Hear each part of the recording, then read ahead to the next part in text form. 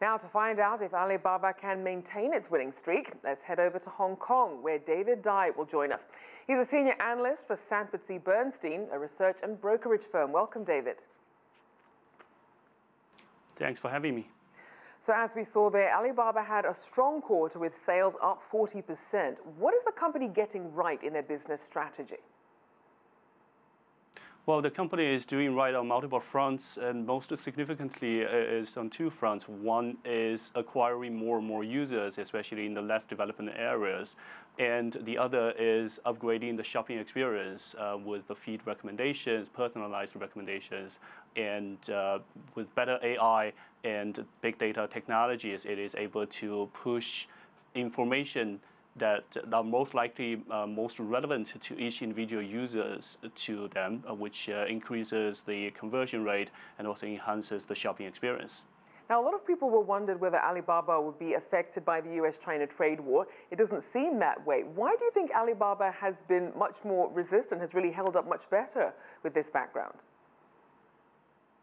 I think the biggest reason is that Alibaba is riding a major secular structural trend that China is going through right now, with the increase of digitalization of businesses, increase in digitalization in consumer experience. The online penetration is going up structurally, and Alibaba is doing everything that it can to increase the online penetration of shopping, online penetration of e-commerce.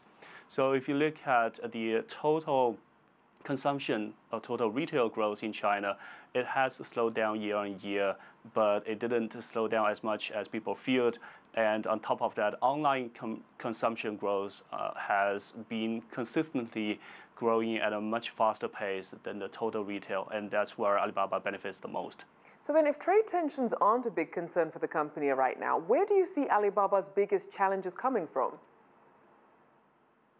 Well, the biggest challenge, as well as the biggest opportunity, I would say, is still coming from the online penetration, especially in the less developed areas. Alibaba right now has about 750 million monthly active users. Its biggest peer, WeChat, which is the most used app in China, has more than 1.1 billion users, which means that there was another 350 million users in China that are using WeChat but not using Alibaba, Taobao, or Tmall yet. And these 350 million users will be the biggest growth driver for Alibaba in the next few years if they can continue to increase the penetration in the less developed areas. Now, you mentioned the domestic market there. What about the international market? How is Alibaba faring outside of China? Yeah, Alibaba right now, the biggest focus is obviously still in China, given that it is by far the biggest revenue and profit driver. But outside China, Alibaba is not giving up the market opportunities either.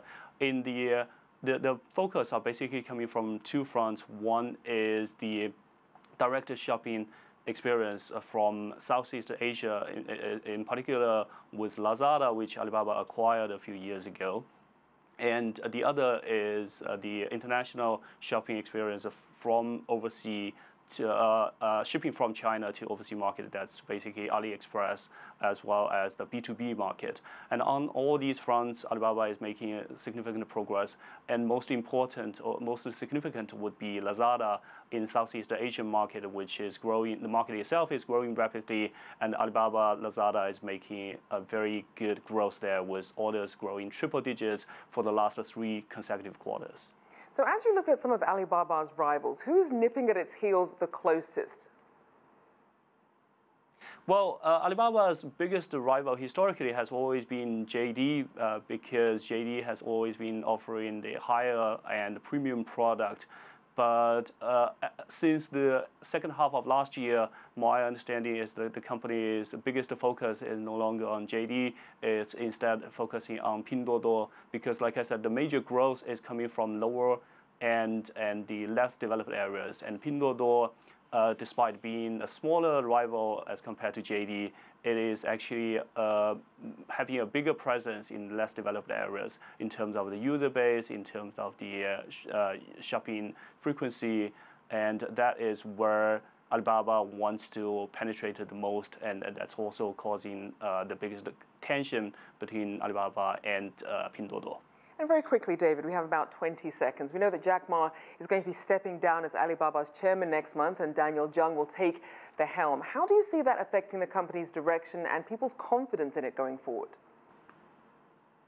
Well, if anything, I think the last quarter's stellar results would have cleared any doubts that any investors would have about the company before Jack Ma's stepping down, because Jack Ma has already removed himself from the day-to-day operations of the business, and this quarter is the last quarter before he steps down as the chairman, and the results absolutely shows that there is no doubt that Alibaba will have a very smooth transition and will continue to perform well after he steps down. All right, David Dai there, senior analyst for Sanford Bernstein.